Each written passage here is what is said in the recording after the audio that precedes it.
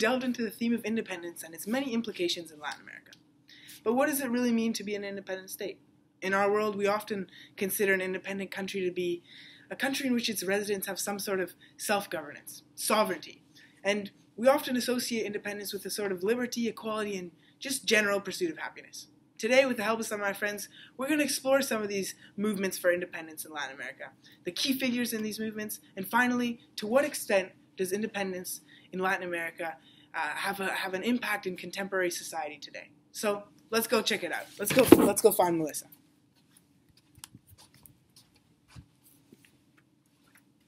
Hi, Jorge. Hey, how's it going? Good, good. So one of the reasons that actually led to the independence in Latin America were the Bourbon reforms. These were economical and political reforms promoted by the Spanish crown, and they were together with really aggressive and effective tax collections. And this really limited the power that Creoles had in Latin America.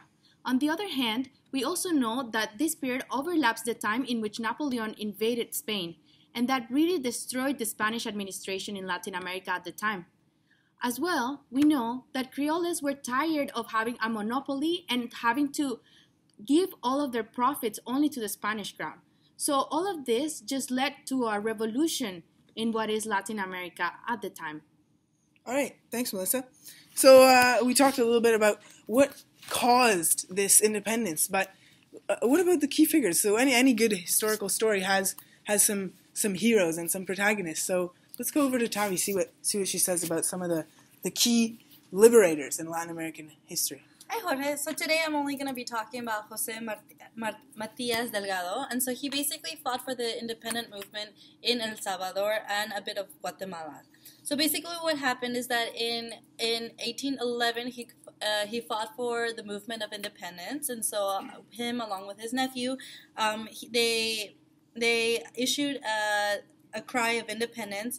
And so in 1813 he became the chief deputy or provincial deputy in the Guatemalan city, and then later on in 1821 he became elected the governor of San Salvador. So actually him as a figure, he's very important as he actually liberated quite a few countries and fought really hard for the independence of these countries, and that's what makes him a key figure. And until today, he is seen in El Salvador as well as other different Latin American countries as one of a very heroic figure as he fought really, really hard and he fought the Spanish rule. So, yeah. All right, thanks. Okay, so let's go over to Karen and see what other kind of figures we got in Latin American independence. Hello, I'm going to talk about Simón Bolívar. Simón Bolívar was very important for Latin American independence, especially for the countries in the Nueva Granada, like Venezuela, Colombia, Bolívar, Ecuador. And yeah, so he was very important because he was part of a lot of political movements as well as military movements. And yeah, he was really involved in the idea of uniting Latin America, especially the Nueva Granada. He's now a very important influence for all the political movements, not directly, but their bases. And he diagnosed most of Latin Americans' problems, and he made explicit the need of creating local and national institutions. Most importantly, he claimed the ideals of personal freedom and solidarity with Latin America, and the motivation that of what was to come. All right. Thanks, Karen. There's another hero. So let's go all the way down to Adrian. I think he's somewhere over here. What's up, man? Hello, everyone. My name is Adrian. I'm going to talk to you. Well, first, I'm from Mexico, from Monterrey, from the north. I'm going to talk to you about the independence of Mexico. The independence of Mexico started with Miguel Hidalgo y Costilla. He was a leader. He was a priest. He was very important during the 18th century when it starts in the 1810 in Mexico, where it started in Hidalgo. Right now, today, the state of Guanajuato. I'm going to show you a little bit. Let's go check out the map. It started here in the center of the country. It's near from Mexico City, and my state is on the north. So it was like very important movement because it was in the center of the country. And I need to say that the main reason of the independence in Mexico, it was a rebellion against the Spanish crown because there were about 300,000 of people that were living in poverty. Mm-hmm. And this was, Miguel Hidalgo Costilla was not the only leader. It was also Morelos. He was very important, but I want to focus first in Hidalgo because he was the one who started everything. Okay. All right, Thank sweet. you. So let's go down here with everybody.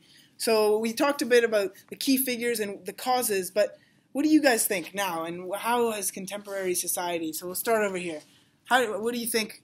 How has Latin American independence impacted today's world and today's Latin America? Well, like for me, like as a Colombian, I can see how the ideal of solidarity and unity is commonplace when you actually are not in Latin America. Like I feel that this sense of unity and pertinence, I don't know, comes when you miss home, and comes when you realize how wonderful and how productive could Latin America be, and how many resources they have, and how great could it be that all the countries could be united and could support each other in like economic alliances or political alliances. And it could be a potential growth for the future, but it's still very different since we have a lot of differences between each other. All right, sweet. So what do you guys think over here? What about you, Tali? Well, I can't speak for every Mexican, although I am from Mexico City, but I do know that the independence so far hasn't really backfired. I mean, it's funny because some people really truly embrace being a descendant of a Spaniard, but other people really don't like it being called a Spaniard. But obviously you can see the influences in a lot of things, the architecture, the food, the language, but you do have a lot of still a lot of the modern technology coming in. All right, Melissa, what do you think? Well, something that I will always keep in mind is the dream that Simon Bolivar had to see all the nations united. And this is something that I clearly see in Central America, for example, which gained independence in 1821. However, they just separated after that time. And it's not very pleasant for me as a Central America to see these regions separate themselves, even politically and socially. They don't really agree on many issues. So I would have the same dream that he had of seeing this region united again. Well, finally, I want to say that every Mexican in Mexico, from the 31 states, we're very proud that we right now we can work without Spain, because thanks to Spain is that right now many Mexicans are living in they have a better life. Not everyone, because poverty it's also a problem in Mexico, but thanks to independence is that we are free. All right. Thanks, guys. I hope you guys learned some stuff today. En los tiempos del cólera, mi hermano, el sol que nace y el día que muere, con los mejores atardeceres, soy el desarrollo en carne viva.